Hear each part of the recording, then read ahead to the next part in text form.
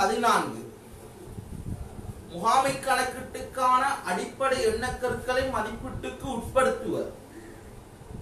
அதாவது மாணவர்களே, உயர்தரத்தில் கணக்கீடு பாடத்தில் மிகவும் முக்கியமான பாடம் தேர்ச்சி மட்டம் 14. நான் 2020 மாணவர்களுக்கு இதை எடுத்து செய்வதற்குரிய காரணம், மாணவர்கள் அநேகமான மாணவர்கள் இன்னும் பாடத்திட்டத்தை முழுமையாக்கப்படவில்லை என்று சில அன்பான கோரிக்கைகளை என்னிடம் வைத்தார்கள். அதனால் 2020 மாணவர்களுக்கு கொஞ்சம் பாடத்திட்டத்தை முடித்துக் கொடுக்கும் நோக்கத்தின் அடிப்படையில் பின்னால் இருக்கும் பாடங்களை நான் முன்னால டக்கன் முடிச்சு தரத்துக்கு உங்களுக்கு முனைகின்ற மாணவர்களை பாடத்துக்கு செல்வோம். தேர்ச்சி மட்டம் 14 முகாமை கணக்கீட்டுக்கான அடிப்படை எண்ணக்கற்களை மதிப்பீட்டுக்கு உட்படுத்துவர். இதனை சுருக்கமா சொல்லலாம் கிரைய கணக்கீடு. ஏன் இதை கிரைய கணக்கீடு என்று கூறுகிறோம் என்றால், உற்பத்தியுடன் தொடர்புபட்ட விடயங்களை ஆராய்ந்து வெளிப்படுத்துவதுதான் கிரைய கணக்கீடு. அப்படின்றால் பிள்ளைகள், கணக்கீடு என்பது 2 விதமாக பிரிபடுகின்றது: நிதி கணக்கீடு, முகாமை கணக்கீடு. கணக்கீடு என்பதே அக்கறை செலுத்துகின்ற தரப்பினர்களுக்கு தகவல்களை, தீர்மானங்களை மேற்கொள்வதற்கு தேவையான தகவல்களை வழங்குவதே கணக்கீடு. இக்கணக்கீடு ஆனது 2ஆக பிரிபடுகின்றது. ஒன்று நிதி கணக்கீடு, இரண்டாவது முகாமை கணக்கீடு. இதுல நிதி கணக்கீடு பொதுவாக அக்கறையுடைய அக புற தரப்பினர்களுக்கு தகவல்களை வழங்குகின்றது. எவ்வாறான தகவல்களை? வரலாற்று ரீதியான தகவல்கள். வரலாற்று ரீதியான தகவல்கள் அவ்வாறு என்றால் மாணவர்களே, இங்கு வரலாற்று ரீதியான நாங்க வரலாறு என்பது எதை பற்றி கூறுகிறது என்றால், கடந்த காலங்களை பற்றி கூறுகின்றது. கடந்த காலம் என்பது அதாவது நடந்து முடிந்த தகவல்களை பற்றி கூறுகின்றது. அப்பென்றால் மாணவர்களே, நடந்து முடிந்ததை பற்றி கூறும் கணக்கு தான் நிதி கணக்கு. பரீட்சைகளில் அநேகமாக இதில் 45% கேள்விகள் வருகின்றது. ஆனால் இதில் 55% கேள்விகள் எடுக்கப்படுகின்றது. முகாமை கணக்கு அவதானமாக படிக்க வேண்டிய பாடங்கள். அதே போன்ற பிள்ளைகள், இதில் அகப்புற கட்சியினருக்கு வரலாற்று ரீதியான தகவல். வரலாற்று ரீதியான என்ன சொன்னான்? கடந்த கால தகவல். முகாமை கணக்கீடு என்பது மாணவர்களே, நிறுவனத்தில் அக்கறையுடைய அகக்கட்சியினர். அகக்கட்சியினர் என்று ஆள குறிக்கிறோம். பிரதானமாக முகாமியாளரை குறிக்கின்றோம். முகாமியாளர்கள் கணக்கு தீர்மானங்களை மேற்கொள்வதற்கு தேவையான, குறிப்பாக பிரதானமாக தயாரிக்கப்படுற கணக்கீடு முகாமை கணக்கீடு. இதில் அகப்புற கட்சியினர் தீர்மானம் மேற்கொண்டால் இந்த நிதி கணக்கீடில் பிரதானமாக யாருக்காக தயாரிக்கப்படுகிறது என்றால் புறக்கட்சியினருக்காக. நீங்க ஒன்று புரிந்து கொள்ளணும் மாணவர்களை, உள்ள இருக்கிறார்கள் தான் வெளியால போய் என்ன சொல்லணும், தகவலை கொடுக்கணும். இப்ப உங்களோட வீட்டுல ஏதோ ஒரு பிரச்சனை ஒன்று நடைபெற்றுள்ளது என்றால், அந்த பிரச்சனை வெளியால யாருக்கோ தெரிய வருது என்றால், உங்களுடைய வீட்டை சார்ந்த யாரோ ஒரு ஆள் தான் வெளியால வந்து சொல்லிருக்க வேண்டும். நான் என்ன கூற விரும்புகின்ற மாணவர்களே, அகத்தரப்பினர்கள் தான் புறத்தரப்பினருக்கு தகவல் வழங்கணும். பிரதானமா 2017ஆம் ஆண்டு பாஸ் பேப்பர்ல முதலாவது கேள்வி, நிதி கணக்கு பிரதானமாக புறக்கட்சியினருக்கு தகவலை வழங்குவது. அதுக்காக புறக்கட்சி. முகாமை கணக்கு பிரதானமாக அகக்கட்சியினர், அது குறிப்பாக முகாமையாளர்கள். இதில் உள்ள தகவல்கள் கடந்த கால தகவல்களும் இருக்கும், எதிர்கால தகவல்களும் இருக்கும். நிதி கணக்கில் எவ்வாறான தகவல் சொன்ன நம் பிள்ளைகள் கடந்த கால தகவல். இதுல எவ்வாறு சொன்னால் கடந்ததை பார்ப்பாரு, எதிர்காலத்தை கவனத்தில் எடுப்பாரு. ஏன் கடந்த காலத்தை கவனத்தில் எடுக்கிறாருன்னா, கடந்த காலத்தில் விடப்பட்ட தவறுகளை நிவர்த்தி செய்ய எதிர்காலத்தில் அதை திட்டமிட்டு ஒழுங்கான முறையில் நிறுவனத்தை வழிநடத்த வேண்டியது கடமை யாருக்கு? முகாமையாளர். அப்படின்னா மாணவர்களே, இதில் வெளித்தரப்பினருக்கு பிரதானமாக தயாரிக்கப்படுவதனால் இதுல சட்ட கட்டுப்பாடுகள் அதிகம். சட்ட கட்டுப்பாடு உண்டு.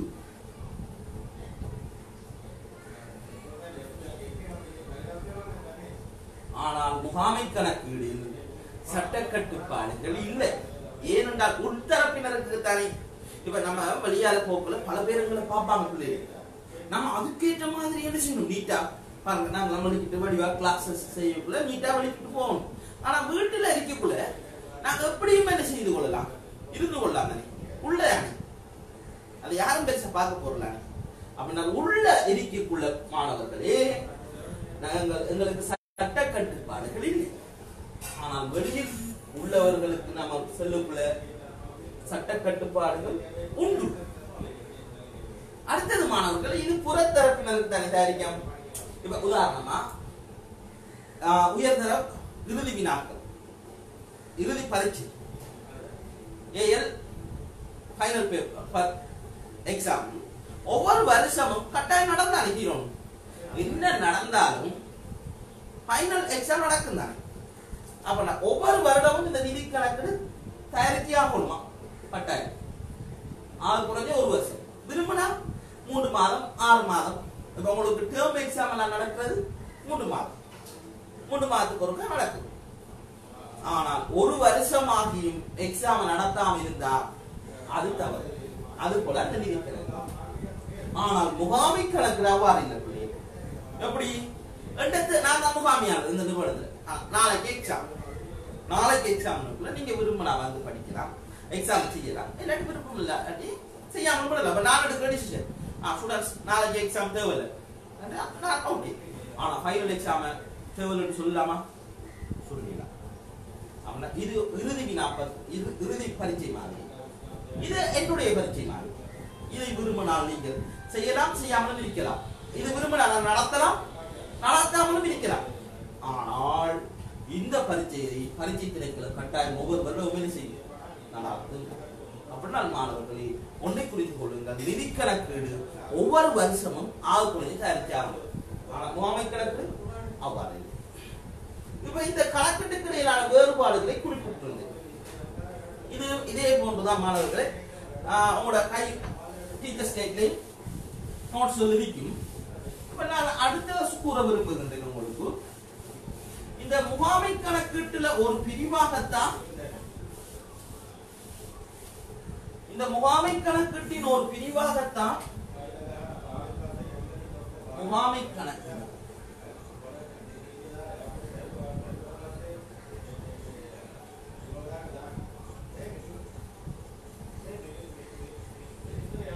இதுல ஒரு பிரிவாகத்தான் என்ன கணக்கு காணப்படுகின்றதையும் கிரய கணக்கு. முகாமை கணக்கீட்டின் ஒரு பிரிவாகவே கிரய கணக்கு அமைந்துள்ளது. உண்மையாவே ஏன் முகாமை கணக்கீட்டின் ஒரு பிரிவாக கிரய கணக்கு அமைந்திருக்க வேண்டியது தெரியுமா?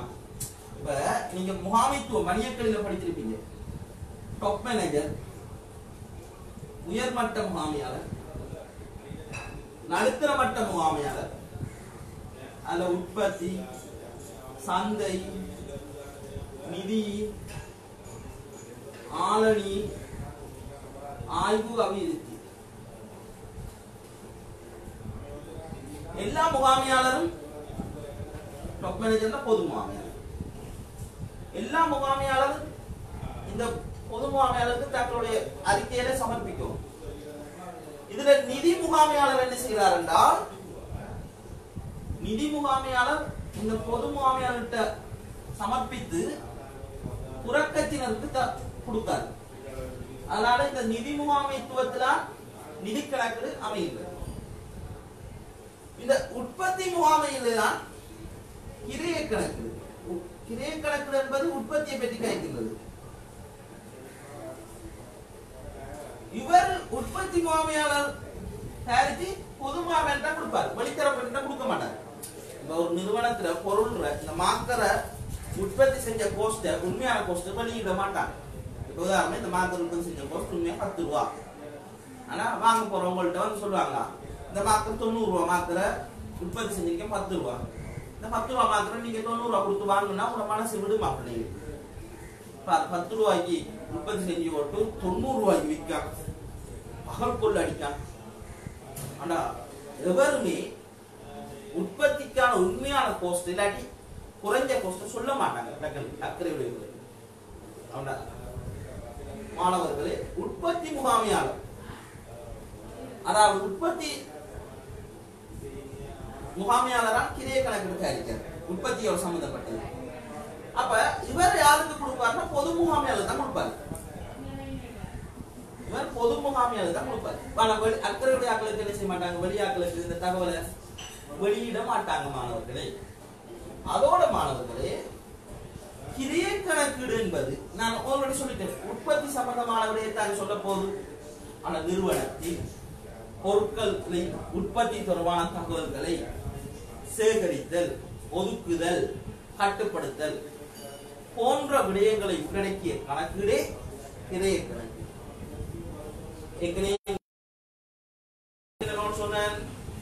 நிறுவனத்தில் அக்கறையுடைய அகப்புற கட்சியினர்களுக்கு வரலாற்று ரீதியான தகவலை வழங்குவது. வரலாற்று கணக்கான தகவல் பிரதானமாக யாருக்கு தகவல் வழங்குகிறது? புறக்கட்சியினர்.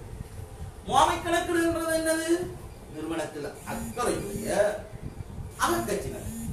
அகக்கட்சியினர் பிரதானமா முகாமையாளருக்கு தகவல் வழங்குவது. அதே போன்று பிள்ளைகள் கிரிய கணக்கீடு என்பது நிறுவனத்தின் உற்பத்தி சார்ந்த தகவலை வழங்குவது.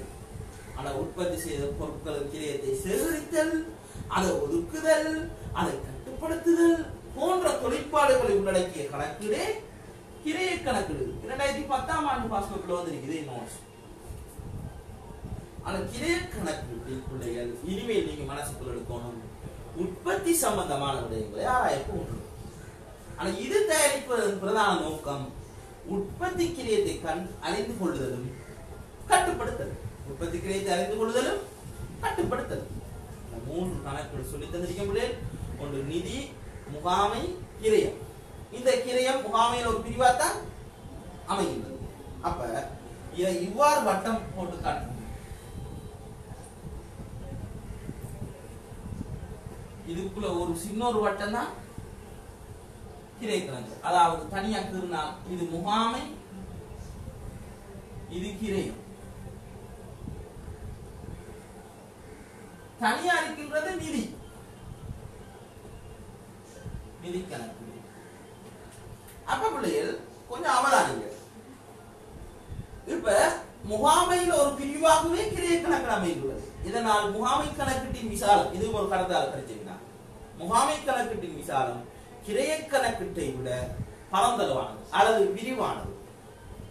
அதே போன்று நிதி கணக்கீட்டையும் விட முகாமை கணக்கு தான் தெரியுது. ஏனென்றால் முகாமையாளர் சகல விடயத்தையும் ஆராய்ந்து பார்ப்பதனால் இங்கு பரந்தளவிலான கணக்கீடு முகாமை கணக்கு. வணிக கல்வியில மாணவர்களே உற்பத்தி சம்பந்தமான விடயங்கள், இப்போ உதாரணமா உள்ளீடு என்பது மூலப்பொருள், வெளியீடு என்பது முடிவு பொருள். வணிக கல்வி நுகர்வுக்கு ஏற்ற வகையில் வழங்குவது வெளியீடு. ஆனால் கணக்கீட்டில் வெளியீடு என்பது நுகர்வு இல்லை, அக்கறையுடைய தரப்பினர்களுக்கு தீர்மானம் எடுப்பதற்கு ஏற்ற வகையில் தகவலை வழங்குவதா வெளியீடு. அப்படின்னா நிதி முகாமை கணக்கீட்டு அறிக்கை முகாமை கணக்கீட்டு வெளியீடு, கிரிய கணக்கீட்டில் தயாரிக்கும் அறிக்கை கிரிய கணக்கீட்டு வெளியீடு. அதே போன்று நிதி கணக்கீட்டில் தயாரிக்கும் அறிக்கை நிதி கணக்கு, அதாவது நிதி கணக்கீட்டு வெளியீடு. இது இவ்வளவுத்தையும் இணைத்து நீங்கள் கணக்கீட்டின் வெளியீடுகள், கணக்கீட்டின் வெளியீடுகள் என கூறலாம். சில மாணவர்கள் இன்னும் தவறுதலாக, அதாவது வெளியீடுகள் என்பது நிதி கூற்றாகும் என்று படிக்காங்க. வெளியீடுகள் என்பது நிதி கூற்றாகும் என்று படிக்காங்க. அது தவறு. வெளியீடு எல்லாம் நிதி கூற்றில், வெளியீட்டில் ஒரு பகுதிதான் நிதி கூற்று. நிதி கணக்கீட்டில் தயாரித்தால் நிதி கூற்று. அதுல முகாமை கணக்கீட்டு வெளியீடுகள் இருக்கின்றது, கிரிய கணக்கீட்டு வெளியீடுகள் இருக்கின்றது, நிதி கணக்கீட்டு வெளியீடுகள் இருக்கின்றது. இவை மூன்றையும் இணைத்ததே கணக்கீட்டின் வெளியீடுகள். இதை புரிந்து கொள்ள வேண்டும். இதில் அண்மை காலமா பரீட்சைகளில் மாணவர்களே ஒவ்வொரு கணக்கு வெளியிட்ட அறிக்கையில் இது டீச்சர்ஸ் கைட்ல குறிப்பிடல, ஆனா நீங்க கேள்விகளை செய்வதற்கு உதவியாக அமையும். எவ்வாறு உதவியாக அமையும் என்ற மாணவர்களே, அவதானே இப்ப ஒவ்வொரு கணக்கீட்டு அறிக்கைகளும் இருக்கின்றது. நான் இப்ப சொல்றேன் தானே, நிதி, முகாமை, கிரயம், இது மேலதிகமான விளக்கத்துக்கு தருகிறது. இப்ப நிதி கணக்கிட்ட வழியில் தான் நிதி கூற்று. உங்களுக்கு லாபம் அல்லது நட்டம் மற்றும் ஏனைய முற்றும் அடங்கிய வருமான கூற்று, நிதி நிலைமை கூற்று, உரிமை மாற்றல் கூற்று, உரிமையாண்மை மாற்றல் கூற்று, காசு பாய்ச்சல் கூற்று,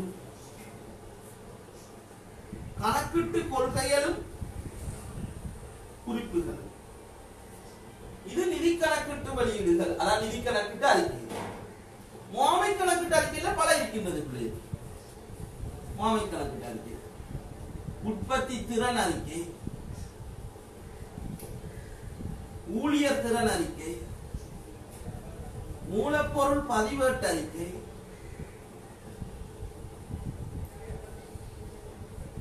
அடுத்தது பகுப்பாய்வு.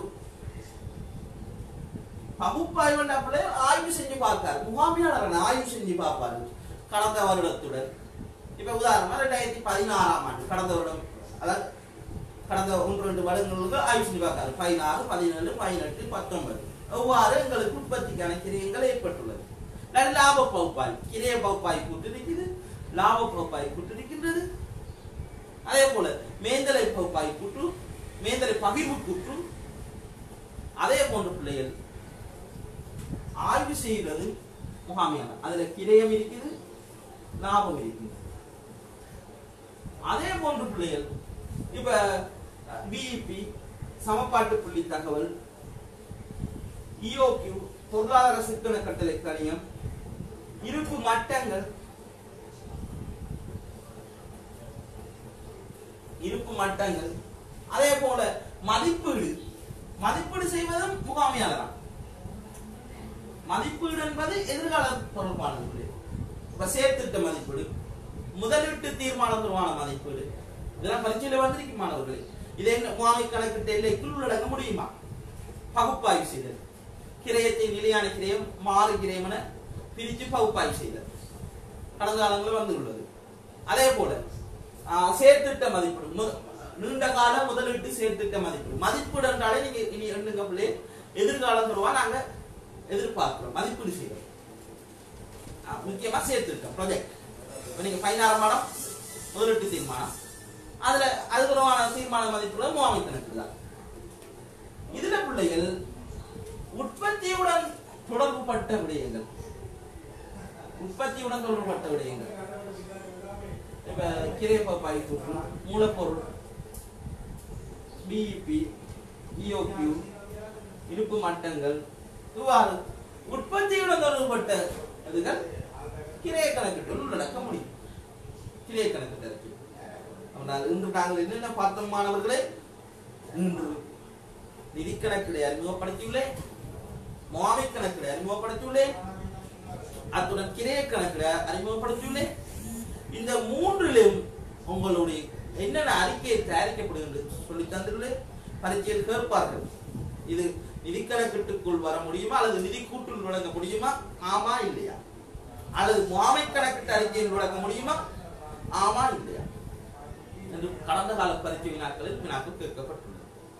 அத்துடன் இன்னும் ஒரு விடயத்தை கூறிய முடிக்கின்ற மாணவர்களே, இந்த கிரய கணக்கீட்டில் பயன்படுத்தப்படும் விசேட சொற்பதங்கள், இந்த சொற்பதங்கள் முதலாவது மாணவர்களே கிரயம்.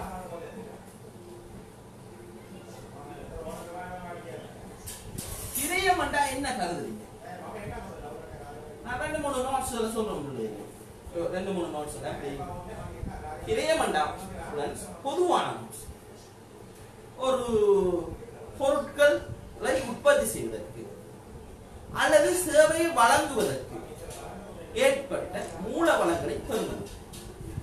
பொதுவாக சொல்லுவாங்க பொருட்கள் சேவை உற்பத்தி செய்வதற்கு ஏற்பட்ட மூல வளங்களை பணப்பெறுவது. இது பொதுவான. ஆனா நான் ஒன்று சொல்றேன், கிரயத்துக்கு ஒரு 2-3 வரைவிலக்குன்னு சொன்னாங்க ஒரு அனுபவ ரீதியா. எப்படி கிரயம் பண்றது பிள்ளைகள் ஒரு பொருளோட விலை, இப்ப உதாரணம் இந்த மாத்திரை விலை 90 ரூபாய். அப்பனா இந்த மாத்திரை கிரயம் எவ்வளவு? 90 ரூபாய். ஒரு மோட்டார் வாகனத்தின் விலை 5 லட்சம், 500 ரூபாய். அதுல கிரயம் எவ்வளவு? 500 ரூபாய். ஆனா ஒரு பொருள் அல்லது சொத்துக்கு கொடுக்கப்படுற விலை கிரயம். எல்கேஎஸ் 16 படி கிரயம் பண்றீங்க. நாங்கள் எல்கேஎஸ் 16 பற்றி கதைக்கிறோம். கிரய கணக்கிட்டு கிரயத்தை தெரியுமா? 14 கிரய கணக்கிட்டு கிரயத்தை கதைக்கிறோம். கிரயம் என்பது கிரய கணக்கிட்டில் கிரயம் என்பது நான் ஏற்கனவே உங்களுக்கு சொல்லி தந்திருப்பேன் மாணவர்களே. கிரய கணக்கில் எதை பற்றி ஆராய்கிறது? உற்பத்தியை பற்றி. அப்ப உற்பத்தி செய்யறதை பற்றி ஆராய்வதனால் இங்கு பொருட்கள் சேவையை உற்பத்தி செய்வதற்கு ஏற்பட்ட மூலவளங்களை பணப்பெறுவதையா கிரயம். இந்த கிரயத்திலிருந்து 2 சம்பந்தப்படுது. கிரயத்துல சொத்து, அதே போன்று செலவுகள். இந்த கிரயம் 2 நிலையில் இருக்கும், சொத்தாகவும் இருக்கும், செலவாகவும் தொழிற்படும். இப்ப உதாரணமா ஒரு 1 லட்சம் ரூபாய் பெறுமதியான பொருட்களை நீங்க உற்பத்தி செஞ்சிட்டீங்க. இது உற்பத்திக்கு. அப்ப இந்த உற்பத்தி செஞ்ச பொருள்ல 40,000 நீங்க விற்கவில்லை, 60,000 விற்பனை செய்துள்ளீர்கள், விற்கப்பட்டுள்ளது 60,000. அப்ப 40,000 விற்கவில்லை என்பதால மிகுதி அளிக்கின்றது இறுதி சரக்கிருப்பின் கிளை. அப்ப இந்த நேரத்தில் இது என்னவாக குறிப்பிடுகின்றது? இறுதி சரக்கிருப்பு நமக்கு என்னது? சொத்து. அப்பனால் கிரயம் சொத்தாக உருவாகின்ற சந்தர்ப்பம் எப்பொழுது? அந்த பொருட்களை உற்பத்தி செய்த பொருட்களை நாங்கள் நிறுவனம் விற்பனை செய்யப்படும் வரை அல்லது வருமான உழைப்புக்கு பங்களிப்பு செய்யப்படும் வரை அது நிறுவனத்துக்கு சொல்லும். கட்டாயம் விற்பனை செய்ய மட்டும் ஒன்று இல்லை, நிறுவன தேவைக்கும் இதை பயன்படுத்திக் கொள்ளலாம். அதனால்தான் வருமான உழைப்பு என்று சொல்லலாம். வருமான உழைப்புக்கு பயன்படுத்தப்படும் வரை சொத்து. விற்கவில்லை அல்லது பயன்படுத்தவில்லை.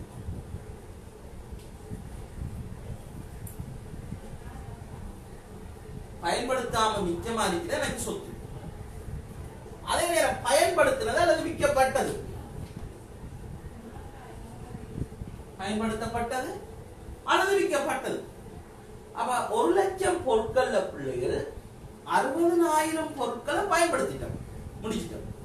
முடிச்சாதால எதிர்கால நன்மை இருக்கின்றதா? சொத்துக்களின் பண்புகளில் ஒன்று எதிர்கால நன்மை காணப்பட வேண்டும். ஆனால் அந்த சொத்தை நான் விற்று விட்டால், அதை பயன்படுத்தினால், அதனால் எனக்கு எதிர்கால பயனும் இல்லை, விற்ற பின் என்னுடைய கட்டுப்பாட்டிலையும் இல்லை. இதனால் நிறுவனம் இதை என்னவா மாற்றும்? விற்பனை கிரயம் என்ற செலவாக மாறும். ஆகையால் இது செலவு. அப்பதான் கிரயம் 2ஆக தொழிற்படுகிறார்கள். ஒன்று சொத்தாகவும் தொழிற்படுகிறார்கள், செலவுகாகவும் தொழிற்படுகின்றார்கள். எப்போது சொத்து? வருமானம் உழைக்கப்படும் வரை சொத்து. வருமானம் உழைக்கப்பட்ட பின் செலவு. அப்பண்டால் ஒரு நிறுவனத்தில பொருட்களை பிள்ளைகள் உற்பத்தி செய்வதை பற்றி ஆராய்ந்த கணக்கீடு கிரய கணக்கு. அந்த உற்பத்தி செய்வதற்கு பயன்படுத்தின மூலவளங்களின் பணப்பெறுமதிதான் கிரயம். மூலவளங்களின் பணப்பெறுமதிதான் கிரயம். அக்கிரயத்தினை மாணவர்களே கிரயம் 2ஆக காணப்படும். ஒன்று சொத்தாகவும் இருக்கும், செலவாகவும் இருக்கும். வருமான உழைப்புக்கு பங்களிப்பு செய்யப்படும் வரை அது சொத்து.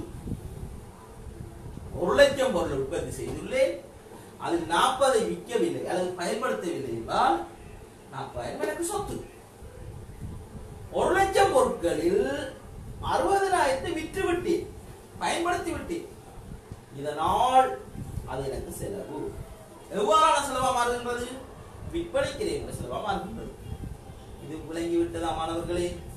இது விளங்கவில்லை என்றால் என்னுடைய தொலைபேசி இலக்கம், என்னுடைய விடயங்கள் என்னை தொடர்பு கொண்டு இதுமான விரிவான விளக்கத்தை எடுங்கள். நாளை இதே போன்று 11 மணிக்கு உங்களுடைய அபிப்பிராயங்களை தெளிவுபடுத்துங்க. என்ன மாதிரி என்று கட்டாயம் இந்த இக்கட்டான சூழ்நிலையில நீங்க படிக்கிறதுல சிரமப்படுவீங்கன்னு நினைக்கின்றேன். முக்கியமா 2020 பரீட்சை எழுதும் மாணவர்களுக்கு இது மிகவும் பயனுடையதாக இந்த பாடத்திட்டத்தை முடித்து தருவதற்காக. ஆனால் இன்று நாங்கள் படித்ததில் மாணவர்களே நிதி கணக்குகளை பற்றி பார்த்தோம், முகாமை கணக்குகளை பற்றி பார்த்தோம், கிரைய கணக்குகளை பற்றி பார்த்தோம், அதுல கிரையத்தை பற்றி பார்த்தோம். அதோட இதுக்கு 2 வேறுபாடும் பார்க்க முடியும். அதோட இந்த 3 கணக்குகளையும் தயாரிக்கப்படும் அறிக்கைகளையும் பார்த்தோம். அறிக்கைகள் அதே நேரம் பிள்ளைகள் இந்த கிரைய கணக்குல கிரையத்தை பார்த்தோம், அந்த கிரையம் 2வது தொழிற்படும் என்றதை பார்த்தோம். சொத்தாகவும் காணப்படும், செலவாகவும் காணப்படும். அவன வருமானம் உழைக்கப்படும் வரை சொத்து, வருமானம் உழைக்கப்படக்கூட செலவு. இவ்வளவுதான் இன்றைய தியரியில் நாங்கள் பார்த்த விடயங்கள் மாணவர்களே. உங்களுக்கு மேலதிக விளக்கங்கள், மேலதிக தொடர்புகள் என்றால் என்னுடைய வாட்ஸ்அப் நம்பர் 072 400 76 22.